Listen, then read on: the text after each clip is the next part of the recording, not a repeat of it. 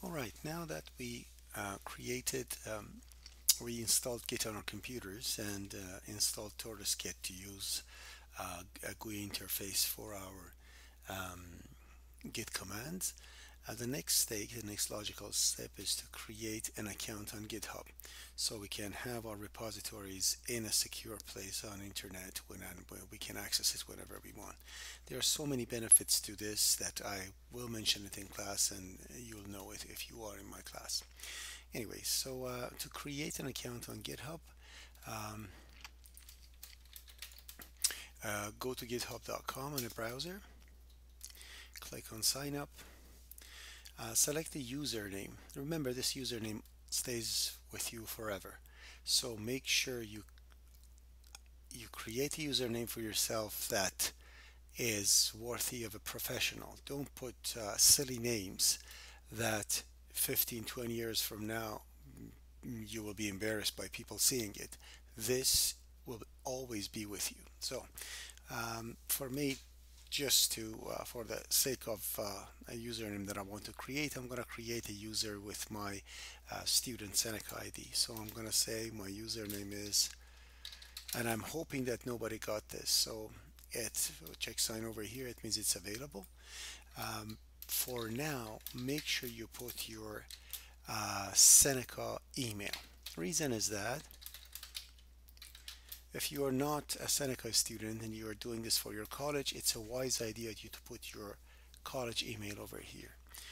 It has the reason is that if any change or anything happens to a repository that you're involved in, you're going to get an email to that account. And like this, any um, notification that will be sent to you will come to your attention quickly. Select the password for what you want to create for your account, and then verify over here just to want to make sure that it's not a bot. It's a human being, so just make sure that you set the picture in the right direction, and then you'll be fine. There you go. Now I'm going to say create account. So the account is created. Use the free one as a student. You don't want to pay money, and it has lots of features as a student. So you'll see exactly um, what you can do with this.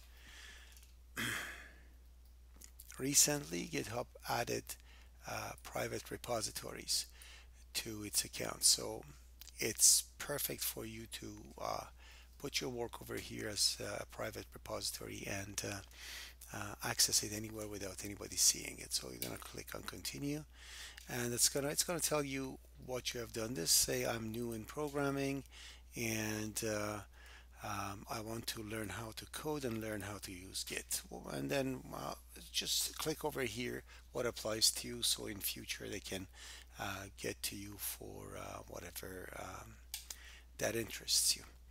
And then it's going to tell you to verify your email. Go to Seneca email of yours or your college's email or any email that you put over there. Go to the account. So in our case will be Seneca College. Let's log in. myseneca.ca password.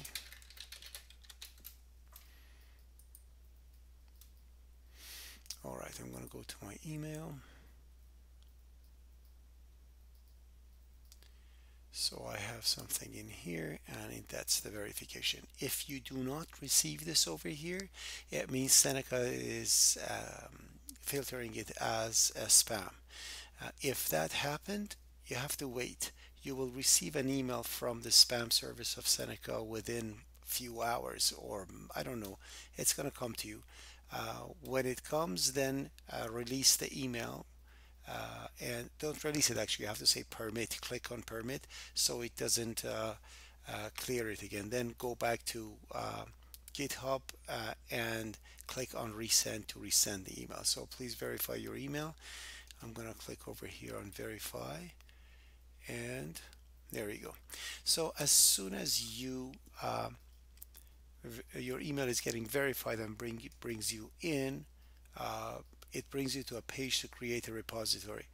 Um, a repository, again, it's like a directory or a place that you put um, certain work in GitHub as a Git repository, and you can always access it from anywhere you want. For example, if we are in OOP244 and I want to have my OOP244 work in a repository, or assignment 3 of OOP244, or whatever, you can have different types of repositories over here.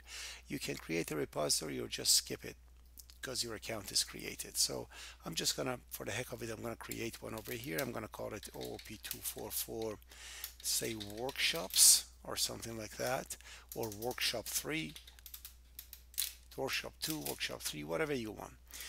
Or general OOP244 as a repository so you can access it later on.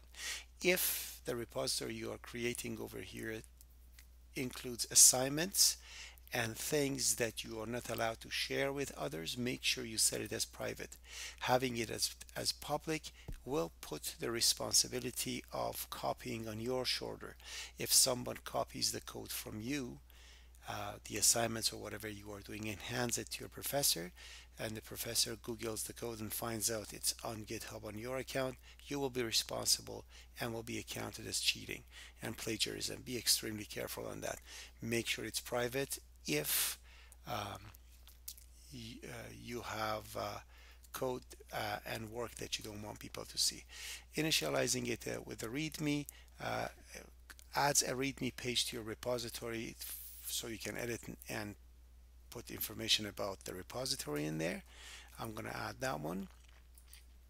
And depending on what type of a code you are creating, you can add a git ignore. Git ignore is a file that ignores uploading certain file into your repository whenever you are adding stuff to it. Why you are doing this? It's the reason is that, for example, when you are creating a Visual Studio project, you do not need executables and files, non-C code files, to be pushed into your repository. You only want certain files in there. .git ignore holds a general rule for what files are not to be committed or uploaded to the repository. So I'm going to put C++. This is a general thing for C++. We're going to add what we want later on. So I'm going to say create repository now.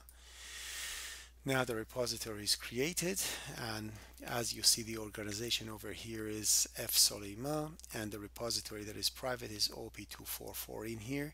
And now I can download it anywhere I want when I log into my Git account. So this is how you create a GitHub account as a student. Thanks for watching.